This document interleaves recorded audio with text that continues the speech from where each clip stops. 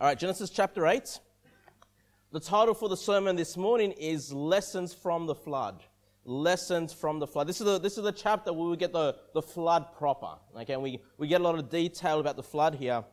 And let's look at verse number 1. Genesis chapter 8, verse 1. The Bible says, "And God remembered Noah and every living thing and all the cattle that was with him in the ark. And God made a wind to pass over the earth, and the waters assuaged." So what I want you to think about here in verse number 1 is, of course, it's a scary time, for Noah and his family to be in that ark, to experience something that only this family will ever kind of experience. Seeing the entire world being destroyed by a flood, right? Something they've never seen before. All the people they knew, all their former acquaintances, those that did not come on the ark, were destroyed. All the animals of the field were destroyed. The face of the earth is being changed geographically by this flood. This is a troublous time for the world. And of course, Noah and his family are safe on the ark. And I love how it begins here in verse number 1. It says, "And God remembered Noah." Now, that's not to say that he had forgotten about Noah. He had forgotten about Noah. Oh, yeah, Noah, let's remember him. He's all right in the ark. No. God remembered. What it means by that is God kept his mind on Noah. He kept him in remembrance. Making sure that he was there, faithfully looking after Noah, making sure nothing would come of them during this troublous time. And I think the lesson we can take out of that verse immediately is that when you go through the storms of life, when you go through troublous times, when you go through tribulation, sometimes you're going to have that feeling that God has departed from you. Now, it might be true that you've departed from the Lord. It might be true that you've walked away from the Lord a little bit. It might be true that, you've cut that fellowship with the Lord, that you've not confessed your sins, you're walking in darkness. That may be true. But the Lord promises us that he'll never leave us nor forsake us. And the best remembrance you can have in the times of trials is that the Lord has you in mind, that the Lord is there wanting to guide you and to lead you. And I know how it is when times are tough, you may feel the presence of the Lord is far away, but he's always there. He's got you in his remembrance, all right? And you need to take that promise with you. That'll get you through the hardships. And I love just that word, the Lord remembered Noah, because it reminds me that phrase is used a few times in the Bible. It is brought up a few times, but it reminds me most of all about the thief on the cross. What are the words that the thief on the cross said to Jesus? He says, "Lord, remember me when thou comest into thy kingdom." And of course, Jesus said the beautiful words, "Verily, verily, I say unto you, today thou shalt be with me in paradise." Okay, so remembering one is, entering into salvation. But that thief, all the thief wanted, Jesus to do is just to keep him in mind. When he comes into the kingdom, just keep me in mind, Lord. I was there on the cross with you. He had to place his faith on Jesus. He had to place his faith that Jesus would come again in his glorious kingdom. And Jesus promised him that, yep, absolutely. You'll be with me. Not even just then, but you'll be with me today. Jesus Christ said. And that reminds me of the thief on the cross there, when the Lord remembers people in the Bible. Okay? And then verse number 2. "The fountains also of the deep." And this is something I didn't cover in the previous chapter. But it wasn't just rain that fell. It wasn't just water from the heavens. It wasn't just rain falling from the clouds that caused this flood. But there were fountains of the deep. You see, there is water under the crust of this earth. And that's still found today. In the oceans, there are still fountains of water that come and fill up the oceans. We still see that today. But here we see that part of the reason the earth was able to be flooded in such a way is that the waters from the fountains of the deep were opened up. So there was water gushing out of the earth, as well as rain falling from heaven. Okay? So there was this two-part process of the flood here. The fountains also of the deep and the windows of heaven were stopped, and the rain from heaven was restrained. Verse number 3. "And the waters returned from off the earth continually, and after the end of the 150 days were the waters abated." That's similar to the word that was in verse number 1, where it says, "and the waters assuaged." Basically, it just means it softened. It calmed down. Okay? It rained for 40 days and 40 nights. Okay? That's how long the water was coming down on the earth. But still, even after the 40 days and 40 nights, the waters were rough. The entire earth was covered by waters. It was totally destroying the surface of the earth. But after 150 days, that's finally when things started to calm down a little bit. Okay? Things started to settle down. And we saw that mentioned, the 150 days, we saw that mentioned in the previous chapter. And then verse number 4. And the ark rested in the 7th month, on the 17th day of the month, upon the mountains of Ararat. Okay? So one misconception out there is that the Noah's ark rested on Mount Ararat. Okay? But the Bible doesn't tell us which specific mountain it came upon. It just mentions on the mountains of Ararat. So the mountains of that region. Okay? And Mount Ararat, if you don't know, is actually in Turkey. And it's on the most east side of Turkey. In fact, it's very close to the border of Armenia. And the Armenians, basically, on their coat of arms, they've got Noah's flood. Like the Armenians, they view Noah's flood as a true story, absolutely true story. They feel like they own that story, from where the mountain, where the ark was laid. And I even have a silver coin from Armenia, and it's got what it's worth, and on the other side, it's got Noah's ark. I mean, they really believe in this story. And obviously, a lot of people put doubts in the story of Noah's flood. A lot of people say, well, that's just a fairy tale. That's just for children, just children's stories from the Bible. It's not true. And as we'll go through this chapter, we'll start to notice something very unusual about this fairy tale, right? Is that God gives us specific time. He gives us events. He gives us places, real geographical places and time frames as to how this flood affected the earth. And you wouldn't have this level of detail if it's just a parable, if it's just some fairy tale. No, this is a true event that we need to remember, and we'll get into that later on as well. But I just want you to turn back to Genesis 7 for a moment. Turn back to Genesis chapter 7. Because let's look at some of the time frame here. Genesis chapter 7, verse 11. God doesn't give us these years and months for no reason. It's so we can sit there and actually work out, what kind of effects this flood had on the earth. But Genesis chapter 7, verse 11, remember this, it said, in the 600th year of Noah's life. So how old was Noah when the floods came? 600 years. But look at this. In the 2nd month, the 17th day of the month. Have you ever wondered, why has God given us this detail? It's so we can work it out later on, okay? The same day were all the fountains of the great deep broken up, and the windows of heaven were opened. All right, so the 2nd month of Noah's 600 years of life, and the 17th day of that month, the floods came upon the earth, okay? And what did we just read in verse number 4 of Genesis 8? Genesis 8, verse 4. And the ark rested in the 7th month, on the 17th day of the month, upon the mountains of Ararat. So it's 17 days of the 7th month. So if the flood came in the 2nd month, and now it's the 7th month, when the ark is resting on the mountains of Ararat, how many months has gone by? 5 months. Absolutely. 5 months has gone by. So it's not just 40 days and 40 nights of rain. These guys have now been on the ark for 5 months, right? With all the animals, with all that going on. I mean, this is a long flood. Of course, you would expect something like this should the whole world be flooded by water. All right? And so we see that it rests on the mountains of Ararat. So what my understanding of that is that the earth is still, and it definitely is, it's still totally covered by water. But like any boat, you've got a bit of depth into the water. It sounds like they just got stuck in the mountains there. That's where the Lord wanted them to rest. And they stopped moving with the waters. It just rested in the mountains of Ararat, though the mountains were not yet seen. It's just the bottom of the ark kind of just getting stuck there, getting fixed on the mountains of Ararat. All right? Now, verse number 5. And the waters decreased continually. So you're seeing the waters now slowly coming down. The waters decreased continually until the 10th month. Now, how many months now? Until the 10th month. In the 10th month, on the first day of the month, were the tops of the mountains seen. So now, at the 10th month, they finally start to see the tops of mountains.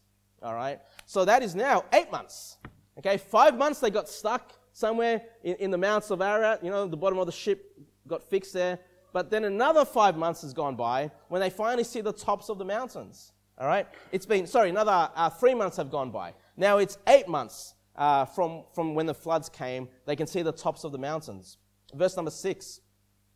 And it came to pass at the end of 40 days I mean, it's so much detail, right? Another 40 days go by, and it came to pass at the end of 40 days that Noah opened the window of the ark which he had made.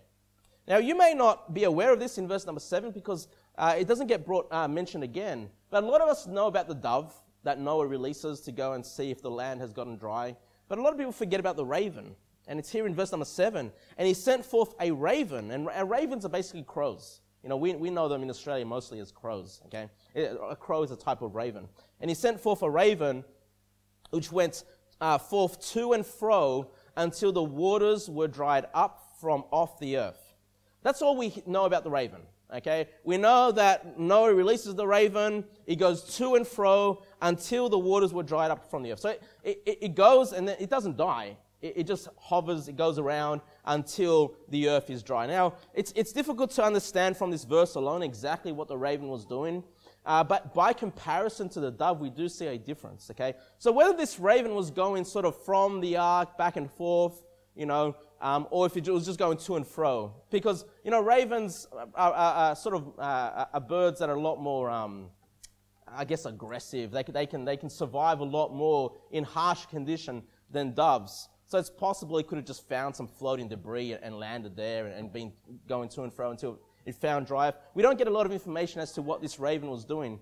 But one thing we definitely can compare, and one of the lessons we're going to take out of this flood story is a comparison between the raven and the dove. Because look in verse number 8. Verse number 8, it says, "Also he sent forth a dove from him to see if the waters were abated from off the face of the ground. But the dove found no rest for the sole of her foot, and she returned unto him into the ark. For the waters were on the face of the whole earth. Then he put forth his hand and took her and put her in unto him into the ark." So that's a lot of information about the dove. The dove gets released, but the dove can find no rest for its feet.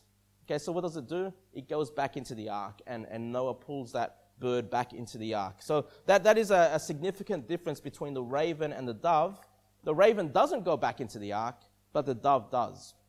Now keep your finger there. I want you guys go to Deuteronomy chapter 14, please. Deuteronomy chapter 14, verse 11. Deuteronomy chapter 14, verse 11. Because we want to take a lesson from the raven and the dove. Okay, the raven and the dove. But let's understand a little bit more about the raven here. In Deuteronomy chapter 14, verse 11, Deuteronomy chapter 14, verse 11, the Bible says, "Of all clean birds ye shall eat, but these are they of which ye shall not eat, the eagle and the ossifrage and the osprey, and the glede and the kite and the vulture after his kind, and every raven after his kind." So were the Israelites of the Old Testament, were they allowed to eat ravens? No, they weren't allowed to eat ravens, right? In verse number 11, God commands them they can eat of every clean bird. Okay, and a dove is a clean bird. And then he gives us a list of birds they could not eat of. These are unclean birds. These are unclean animals. The raven falls in the category of an unclean animal. Okay, and the dove falls in the category of a clean animal. Okay, and if you know the laws of the Old Testament, the Israelites of old were not allowed to eat of unclean animals. They could only eat of clean animals. Now, those dietary laws were not in place in Noah's day. In fact, Noah was not eating any meat until after he got off the flood. Okay, but he already knew, if you remember, God already commanded him to take, 2 of every unclean animal and 7s of the clean animal. So there was already a knowledge of what was clean and unclean.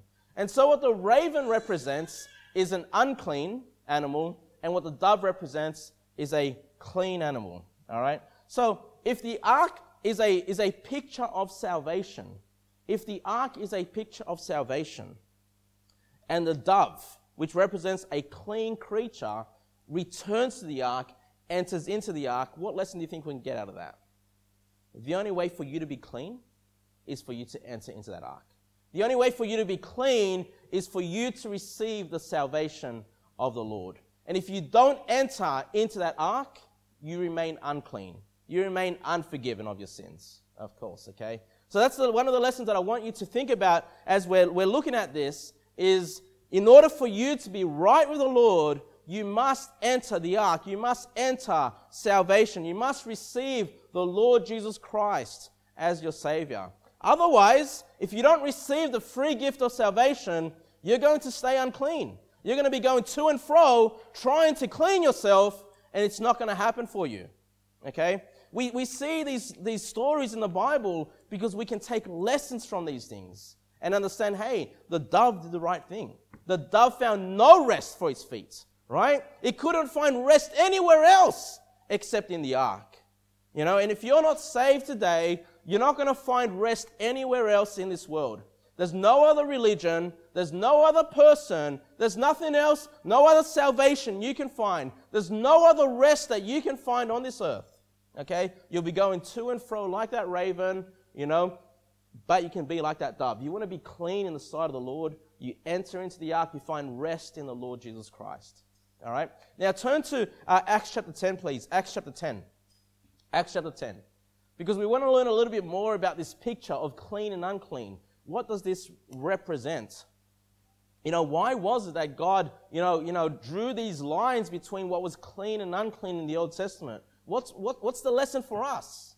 You know, and some people say, well, eating clean creatures is healthier for you.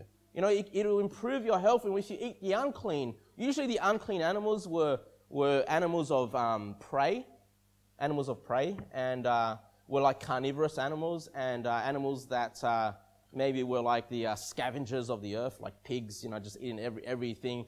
And, you know, the clean animals were better for your health. I actually believe that's probably true. I believe the Israelites were probably a lot healthier than the surrounding nations, which, you know, were not obeying the dietary laws that God has given us. And I do believe, you know, if you're having health issues, I do personally believe you're probably going to improve in your health by eating of clean animals and abstaining from unclean animals. Okay? But that's not a command that's given to us in the New Testament. You know, you're not right with God in the New Testament because you're eating clean animals. Okay? And let's learn a little bit here in Acts chapter 10, verse 1. Acts chapter 10, verse 1. The Bible says, there was a certain man in Caesarea called Cornelius, a centurion of the band called the Italian band. Okay? So this is an Italian man. Okay? He's a Roman centurion. He's not a Jew. Okay? Verse number 2. A devout man and one that feared God with all his house, which gave much alms to the people and prayed to God always. He saw in a vision evidently about the 9th hour of the day an angel of God coming into him and saying unto him, Cornelius. And when he looked on him, he was afraid and said, What is it, Lord?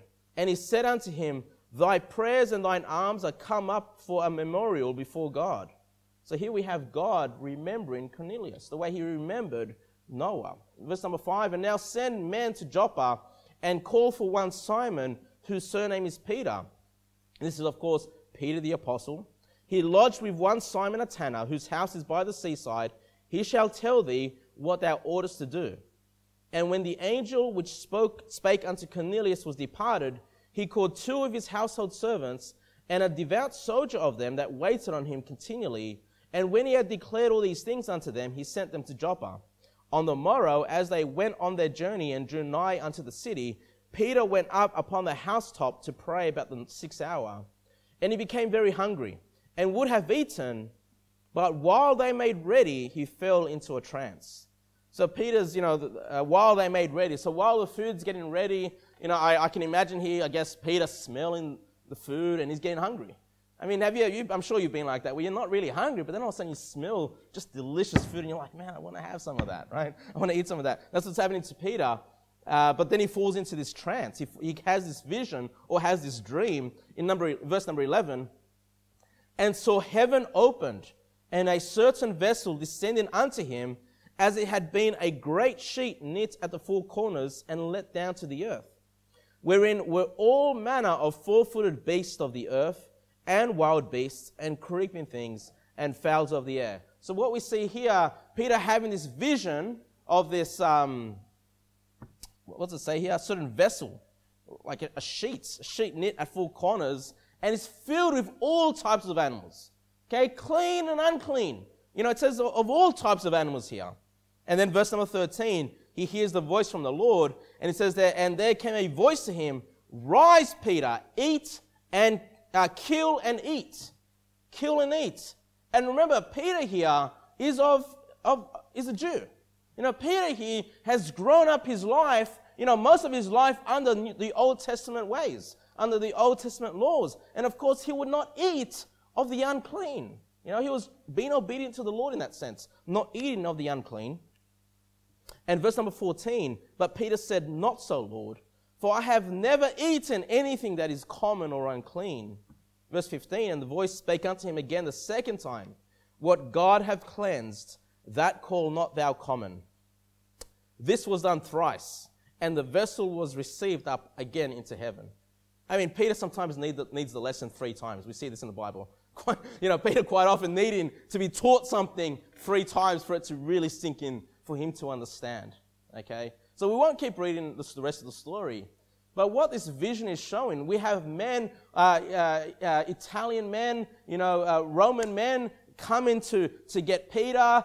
Peter was being called by the Lord to go and preach to Cornelius and his household. But prior to that, God had given him this vision of the clean and of the unclean. What do you think that represents then? Well, obviously, the children of God, the Old Testament Israel, were considered clean. Now, they were God's people, and those of other nations were considered unclean. And God uses this symbolically of clean and unclean animals to speak of his people as being clean, and those that were of ungodly nations as the unclean. Okay? And so we can see how Peter would resist from eating of the unclean animals. And I believe this pictures his heart. Because God had already commanded the disciples to get out there and preach the gospel to all nations. To go to the uttermost part of the earth. Okay? And Peter, it's like he needed to be reminded that the gospel was not just for Jerusalem, it was not just for Israel, but it was for the entire world. And God says, look, I've made it clean. All right? As far as God was concerned, Cornelius was a clean man. And Peter was being called to go and preach to him, to go to preach to the Gentiles. Now, Paul didn't have a problem with this. We know the story of Paul. He had no problem going to the Gentiles. But Peter was a bit stubborn in this sense, okay? And needed to learn this a few times, that, hey, his call to go and preach the gospel was to every man, not to just a select few, okay? Now, what's the lesson for us? That we should preach the gospel to everybody, to everyone. There might be people in your life that you're thinking about that you say, well, there's no way this person will receive the gospel. Have you ever knocked on the door and someone's come out and you're like, this person's unclean, right? This person's just not going to hear me out. This person's going to yell at me potentially, slam the door in my face, and, this person's just unclean. But then sometimes they're the most receptive people. Sometimes they're the most receptive people. I've had the experience maybe the second time I came to the Sunshine Coast.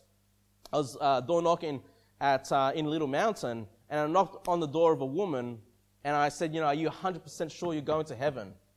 And she said, it's too late for me now. It's too late. I said, well, what do you mean? And she turned around. I think it was on her back, on the shoulder. She had a tattoo of Satan or something, right? Like, that goat head, whatever they call it. I forget what they call that creature. Does anyone remember? Baphomet? Yeah, Baphomet. That goat, satanic, transgender goat, whatever it is, tattooed on her back. And she goes, it's too late for me.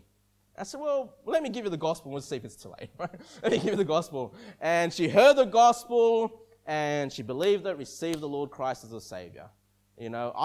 She considered herself unclean. She considered, well, I've already made my decision. I've already decided, it's here in my body, okay? But one thing she probably didn't understand was that flesh and blood will not inherit the kingdom of God. Now, thankfully, that old flesh, thankfully, that tattooed body, whatever images of Satan there are in her body is going to decay, it's going to rot, it's going to be done away with, and the Lord will give her now that she's saved, the Lord will give her a new resurrected body, a clean body. And, hey, she's clean on the inside, maybe a bit unclean on the outside. Hey, but you know what? It's easy sometimes to look at people and make judgment calls and go, this person's unclean. This person does not deserve to hear the gospel. No, you need to get out there and preach the gospel to every creature. Okay? Just like every creature to Peter was fine to be eaten of, we need to make sure we go and preach the gospel to every creature. That's the lesson that we can take out of the flood here. Now, just not that it's important. I'll get you guys to turn to 2 Peter, please. 2 Peter chapter 3. 2 Peter chapter 3. And just in case you are wondering, are those dietary laws still relevant in the New Testament? Well, we already saw this vision of God. God wouldn't give this vision, without a secondary purpose of the animals there. So obviously, by this point in time, God had lifted those dietary restrictions. And it would have been fine for Peter to go and kill and eat one of those animals, the unclean animals. But I'll quickly read to you from 1 Timothy. You guys are in 2 Peter. You guys go to 2 Peter chapter 3. I'm going to read to you from 1 Timothy 4:4. Not that it's so important, but just in case you're wondering. 1 Timothy 4:4, it says, "For every creature of God is good, and nothing to be refused, if it be received with thanksgiving. For it is sanctified by the word of God and prayer." Okay, so the Bible says, for every creature of God is good. And there, of course, it's speaking about being eaten of. Okay, so those dietary laws are not in effect today. You're not more right with God or less right with God if you're eating certain animals.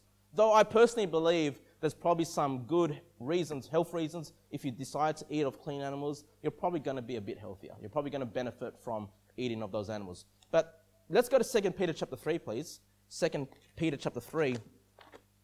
And this is something I didn't have in my notes. 2 Peter chapter 3, verse 3. 2 Peter chapter 3, verse 3. Let's look at this quickly. Verse 3. I'm in 1 Peter.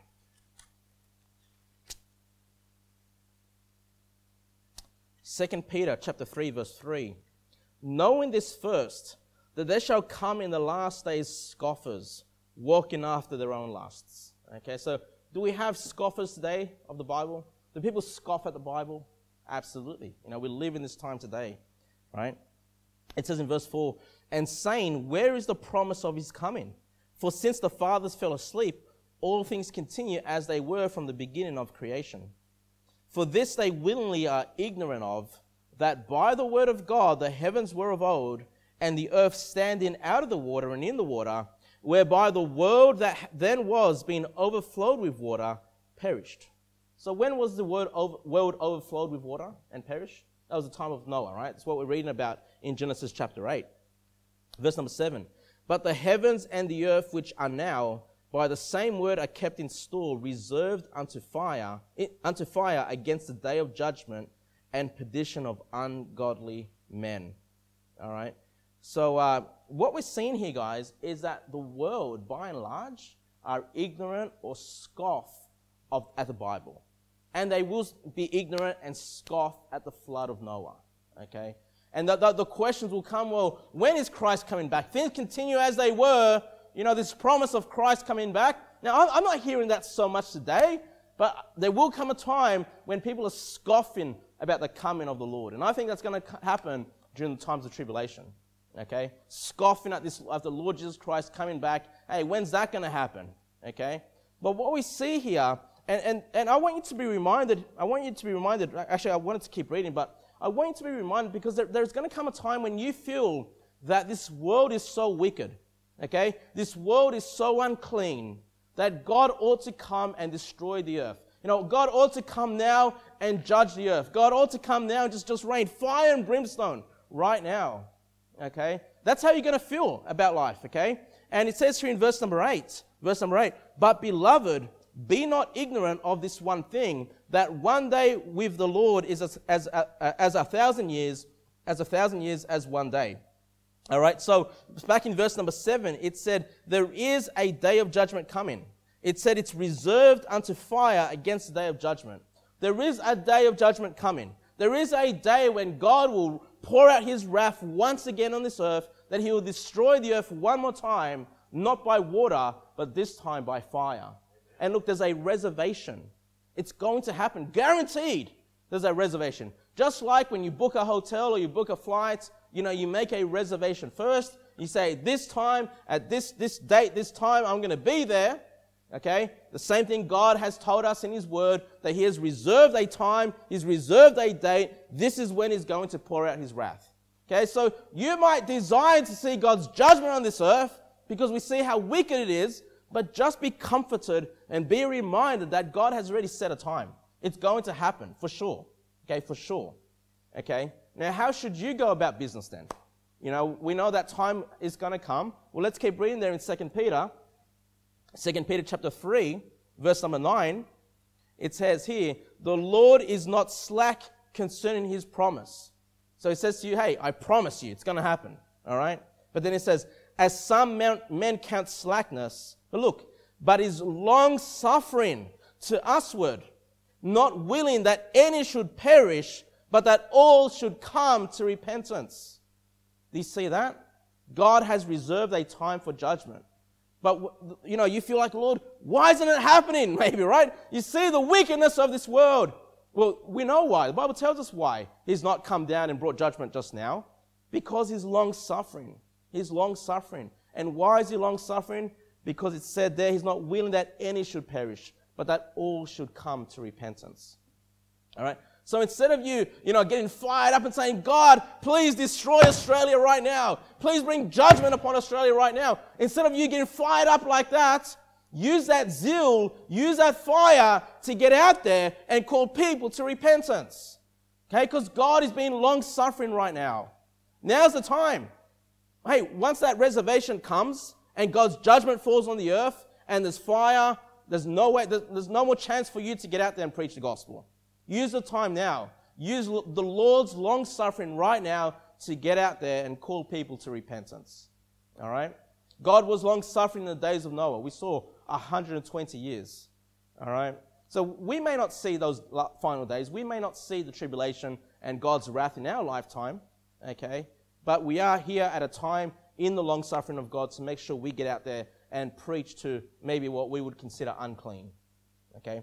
So take your Bibles and go back to Genesis chapter 8, please. Genesis chapter 8, verse 10. Genesis chapter 8, verse 10. So we left off with the dove coming back to the ark, resting her feet. Okay, verse number 10. And he stayed yet another 7 days, and again he sent forth the dove out of the ark. So Noah waits a week and then sends the dove once again. All right? I mean, I love the detail. I love the detail that God gives us. Verse 11. And the dove came into him in the evening, and lo, in her mouth was an olive leaf plucked off. So Noah knew that the waters were abated from off the earth. So the waters have really decreased. Now the dove has found some vegetation. It's found a plant, or found a tree there. It's taken a leaf off it, an olive leaf, and brought it to Noah. Okay? Verse number 12.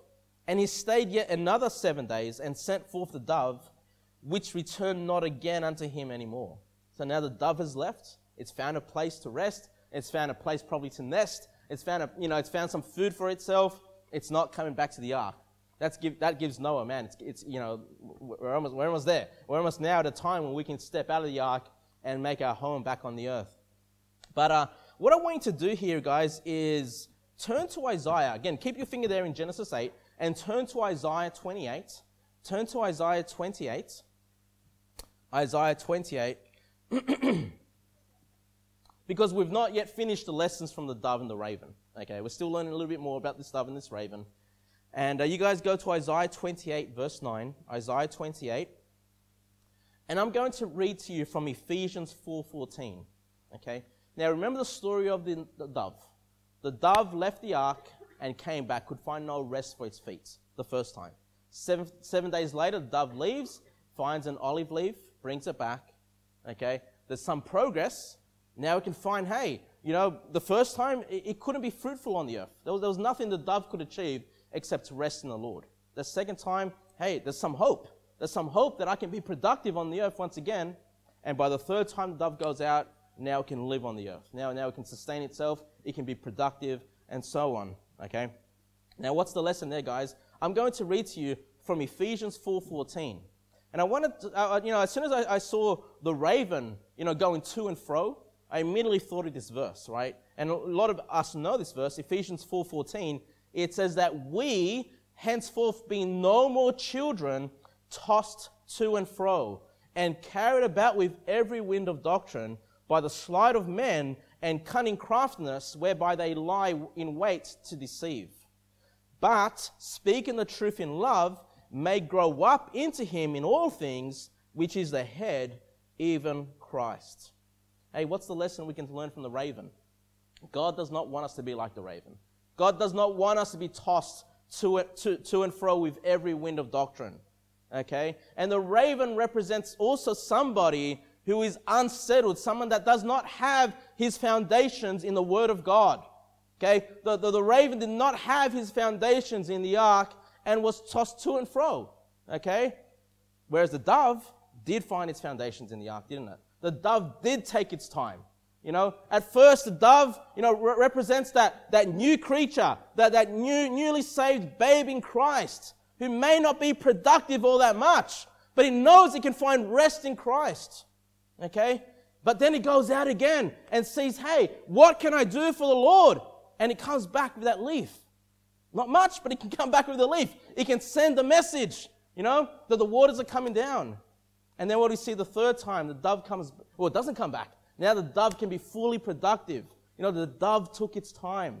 The dove took its time. And the lesson we see, we shouldn't be people that are tossed to and fro with every wind of doctrine. We need to be people that do not rush our Christian growth. Hey, if you've been saved not too long, just relax. Take your time. Learn things a little at a time. Don't be someone that rushes and thinks, I'm going to be the most mature. I'm just going to be God. I'm going to be full of zeal. I'm just going to get out there and live for the Lord. I've seen so many Christians who are not well grounded, try to do great things for the Lord, but then they're tossed to and fro. And they get into heresy. Or they just get out of church. They lose the zeal because of that. They've not grounded themselves. Okay? Isaiah 28 verse 9, please. Isaiah 28 verse 9. When you're a little child, how should you be? It says here in verse number 9, whom shall he teach knowledge? And whom shall he make to understand doctrine? Them that are weaned from the milk and drawn from the breasts. So we need, first of all, guys, the milk of the Word of God. And then verse number 10. For precept must be upon precept, precept upon precept, line upon line, line upon line, here a little and there a little. Okay? That should be you. You should look at this and say, how does the Lord want me to grow as a babe in Christ? How does he want me to mature and develop? Does he just want me to rush out there and be this, Christian superstar? No, it says precept upon precept, line upon line, here a little, there a little, okay? A little bit at a time, a little bit at a time. Let me strongly encourage you, guys, please be patient with your spiritual growth. Make sure as you learn doctrine, you settle, okay, I have this key doctrine I need to learn. Let me find some Bible verses. Let me get grounded in these doctrines. Salvation. Get grounded in salvation. Get grounded on eternal life. Get grounded on the deity of Christ. Get grounded on the Trinity. Get grounded on the virgin birth. Get grounded on what baptism represents. Get grounded on the second coming of Christ. Get grounded in creation. Get grounded in the history of Old Testament Israel. Get grounded in the life of Christ and start building a little bit a little bit. Okay, come to church and learn doctrine. Just take your time to grow. The Bible compares spiritual growth with physical growth. And of course, a little baby to a full-grown man takes what? 20 years. 20 years. Hey, your spiritual life, your spiritual growth may need to take 20 years for you to be developed into that strong, godly, unmovable man. Okay? Please don't rush. Children that act all adult-ish, it's not a good sight. But neither is an adult that acts childish. All right? We've got to be, try to live in accordance to our age. But the key thing we need to learn is that we need to be growing. We need to be growing. Okay? Every moment you get to learn the Bible, do so. Take your time. Ask the Lord to lead you. Please don't rush your spiritual growth. I've seen Christians get frustrated. I'm not growing as fast as I want to. Relax. Line upon line. Line upon line, Here a little, there a little. You don't want to rush too quickly, otherwise you'll be that person that gets tossed to and fro, represented by that raven. Okay, the raven was too quick. Was trying to find a place to live. The dove was smart. Came back to the Lord, and slowly built up its hope, and then was productive when he went out of the ark. Go back to Genesis 8, please. Genesis 8. Genesis 8, verse 13. Genesis 8:13. And it came to pass in the 600th 601st year. Now, how old was Noah when the flood came? 600. Now it's 601st year. So there's a year that's gone by, hasn't there? Okay. In the first month, or not quite a year just yet, in the first month, the first day of the month, the waters were dried up from off the earth. And Noah removed the covering of the ark and looked, and behold, the face of the ground was dry. Okay. So at what point now was the face of the ground dry? Well, this is now 11 months in. Because remember, the flood came on the second month of his 600 years. And now this is the 601st year, but it's the first month. So it's not been a full 12 months just yet. It's now 11 months. 11 months in, and the face of the ground is dry. But what you'll see later on, it's not safe to walk on. Okay? It's the face of the ground. It said right at the end there, the face of the ground was dry. Meaning, that's like the topsoil. The topsoil is dry. Okay? But that would mean that under the soil, it's still very wet. You know, it still requires some drainage for that water to get down into the earth. So it might look dry on the outside, but it wouldn't be safe just yet to go out and start, living a life and building, constructing things, anything like that. The ground's just not hard enough just yet. We'll see this in verse number 14. Verse number 14, and in the second month, on the 7th and 20th day of the month, was the earth dried. So now the earth is fully dried. Now the earth is back to its normal self, in a sense, okay? But look at this. It says, and in the second month, of the 601st year, okay? And then it says, on the 7th and 20th day of the month. What's the 7th and 20th day?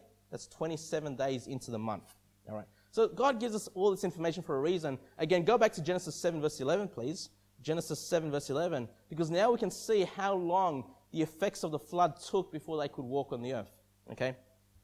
Genesis 7:11. I'll let someone here work it out, okay? So it says here, in the 600th year of Noah's life, so 600 years, the second month, the 17th day of the month. That's when the floods came, okay? So 600 years, second month, 17 days, yeah? So when was the entire earth dried? Back in Genesis 8:14, it said, remember it was already 601 years, and then it says, in the second month, on the 7th and 20th day of the month, that's 27 days into the month, was the earth dried. So how long were the effects of the flood? From the time the flood came to the earth was dried, how long was that time period? All right, Jason's got an answer. Let's see if one of the kids can work out first. George, you got an answer? All right. Did Jason tell you? Oh, yeah. Who told you? Lily? Okay, all right. Georgia, on behalf of Lily, what's the answer? Exactly. 1 year and 10 days. Okay, so the same month, but 10 days later, the Bible tells us the entire earth was dried. Does this sound like a fairy tale to you? God gives all this information, specific times and dates as to how this took place. I can imagine a fairy tale saying it rained for 40 days and 40 nights, and then they got off the ark and they were fine. Right? I can imagine a fairy tale being like that. Okay, but God gives us all this information. It's a scene, from the time that the ark gets rested on the mountains of Ararat, to the time they see the tops of the mountains, to the time they see the top of the earth, the face of the earth at least dry, but not the bottom, and then the entire earth being dried. God gives us this detail because these are true events. These are true events, and we see the judgment of God. We should have a bit of fear about the judgment of God. It should drive us to understand that God can just wipe out the entire earth, and He will. There is a time reserved. We saw already. There's a reserved time when He again will destroy this earth, not by water, but by fire. Okay? This is not a fairy tale for children. Verse number 15. Genesis 8:15. And God spake unto Noah, saying, Go forth of the ark, thou and thy wife, and thy sons' wives with thee. Bring forth with thee every living thing that is with thee, of all flesh, both of fowl and of cattle, and of every creeping thing that creepeth upon the earth, that they may breed abundantly in the earth and be fruitful and multiply upon the earth. Okay, so does God have any concerns about overpopulation? Hey, this is the same command that we have today. Okay, to get out there and be fruitful and multiply. Not just the human beings, but also all the critters that were on the ark. All the animals are being commanded of God to be fruitful and multiply.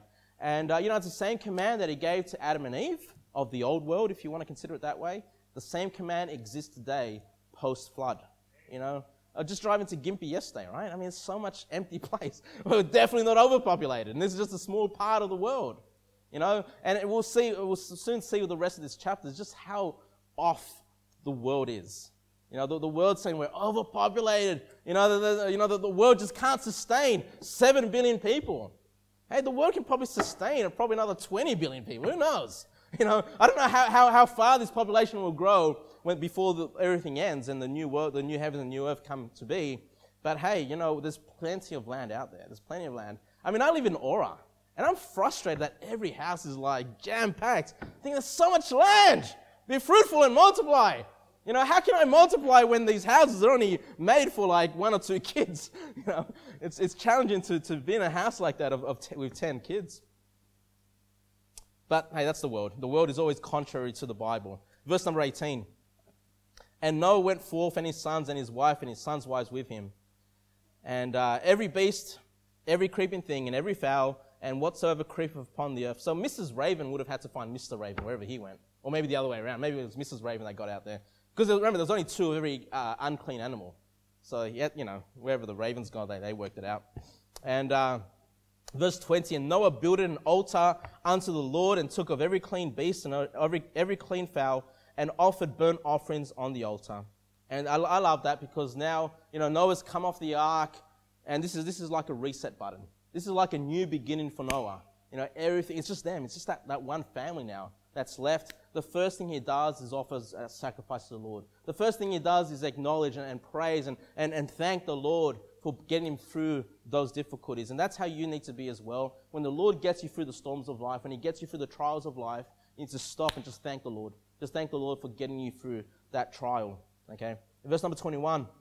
And the Lord smelled a sweet savor, and the Lord said in his heart, I will not again curse the ground anymore for man's sake, for the imagination of man's heart is evil from his youth.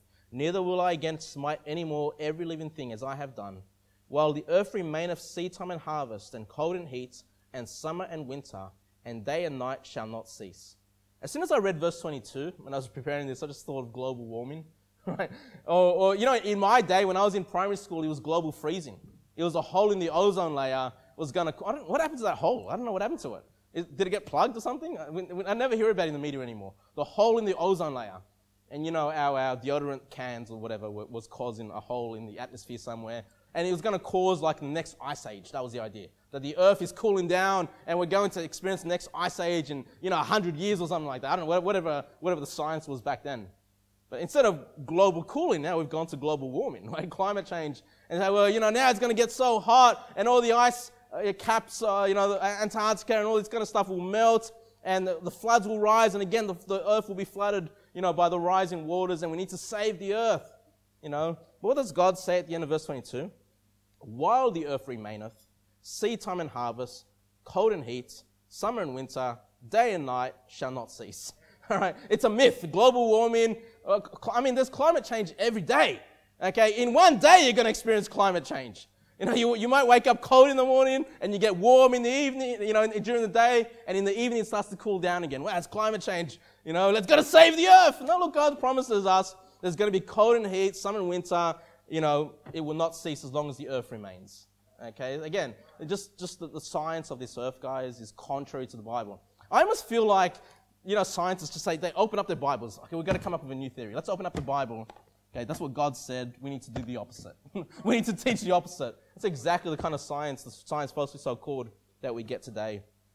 And please go to Philippians chapter 3. I want to end on this. Philippians chapter 3, verse 7. Philippians chapter 3, verse 7. What's another lesson we can take out of this story of the flood? Okay, put yourself in Noah's shoes for a moment. I'm sure he's delighted. He's sacrificing to the Lord. He's delighted that it's come through. He's thanking the Lord. But it would have been hard. I think just as a natural man, it'd be hard to see what you knew totally destroyed. All the people that you knew, whether they were good people or bad people, totally wiped out, And imagine just being the only people on the earth. Just you. I don't know, would it be lonely? I guess that's why they had family, right? He's got his wife, he's got his kids and their wives. Hey, if that was enough company for Noah, we should also give attention to our family, our wives, and our children, and and our extended family that we have around us, But it would have been, it would have been a traumatic time for Noah, I reckon, to experience such things. But we see that he gets off that ark, doesn't he? He gets off the ark and he thanks the Lord. And the lesson I want to take out of this, guys, is that we've all made mistakes in our past. We've all had problems, trials in our past. And this is another problem that I find with Christians, a lot of Christians, is they get stuck in the past. They can't forgive themselves. They can't move on. They're just constantly thinking about, what they did wrong, how life could have been, things have been different, and they get stuck in the past. They get bogged down with guilt. They get bogged down with sorrow, and they know they're saved, praise God. But when you're like that, when you take that approach to life, it's going to cause you to live a very miserable life. Well, first of all, it's not going to cause you to be able to live for Christ the way God wants you to, okay? Second of all, not only are you going to bring yourself down and low, you're going to bring those that you love and care about down as well. You're going to bring them down. You're going to bring them depression when they see you cast down. You're going to, the way you act has an effect on people around you, and especially those that love you the most, okay? And what we see here in Philippians 3 verse 7, it says here, but what things were gained to me, those I counted loss for Christ. And this is, of course, Paul, and speaking of himself, doubtless I count all things but loss for the excellency of the knowledge of Christ, Jesus my Lord, for whom I have suffered the loss of all things, and do count them but dung, that I may win Christ. And Noah lost a lot. I mean, he lost the entire world that he knew. He lost it, okay? And verse number 9, it says here, and be found in him, not having mine own righteousness, which is of the law, but that which is through the faith of Christ, the righteousness which is of God by faith, that I may know him and the power of his resurrection and the fellowship of his sufferings, being made conformable unto his death. If by any means I might attain unto the resurrection of the dead. Not as though I had already attained, either were already perfect, but I follow after, if that I may apprehend that for which also I am apprehended of Christ Jesus. And these are the words that, really stand out to me, that help me in life, and I hope it helps you in life. It says, brethren, I count not myself to have apprehended, but this one thing I do. What's this one thing that he does? Forgetting those things which are behind, okay, and reaching forth unto those things which are before. I press toward the mark for the prize of the high calling of God in Christ Jesus. Have you got doubt? Do you have regrets in life? Especially maybe when you're unsaved. And especially when you're unsaved, you make a lot of mistakes, you do a lot of foolish things. But even as a saved person, you can make a lot of mistakes. You can make a lot of foolish mistakes. You can bring a lot of grief into your life. A lot of consequences of sin might be. You might have to just live with that for the rest of your life, because a lot of consequences of sin do carry into life. Okay, but what do you then do with those things? What do you do with that past? What did Paul do? He says, I'm just going to forget those things. You know how the Lord remembered Noah. Okay, it's not that he had forgotten Noah and had to remember him, that he just kept Noah in his mind. Okay, and what you need to do, guys, instead of beating yourself up, instead of getting down and low and sorrowful for your past mistakes, you've got to forget those things.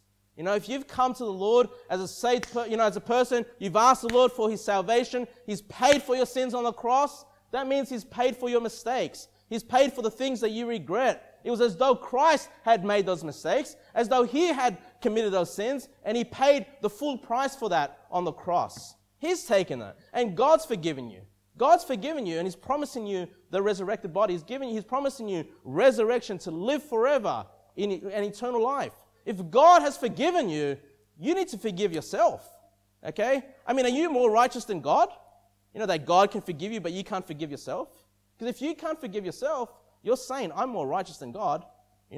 I can't forgive the sins that God has forgiven, the mistakes that I've made. You need to put that behind you and push toward the prize of the high calling of Jesus Christ. In order for you to live effective lives for Christ, you need to forget the mistakes you've made, put them behind you. Okay? They're always going to be there. They're always going to sort of niggle you, but you need to just say, Lord, please help me to put that behind me because I want to live after the high calling that you've called me to do. Okay? And I can just imagine Noah. I mean, he's got no choice in this matter. I mean, those past things, that he's got to forget them. Okay? We find later on, though, he gets into a bad place. And, I feel, it's traumatic what he went through. We find him in a bad place later on. Okay? So even someone like Noah can make mistakes, But please, I don't want you to be someone that's just constantly putting yourself down, constantly sorrowing. Look, Paul made mistakes. Paul had things that he says, look, I'm just going to view that as dung now. I'm just going to move on with my life. I'm going to forget those things that I've done. And he did some terrible things. And Paul's probably the best example of a godly Christian we can find in the Bible. One of the best Christians you can find in the Bible. We see the example in Paul. You can be one of those best Christians. You can be someone that lives godly. You can be someone that lives after the high calling that God has given you. But you need to put those things behind you. The mistakes, the griefs, the regrets, you need to put that behind you in order for you to move forward. Okay, those are the lessons of the flood. Let's pray.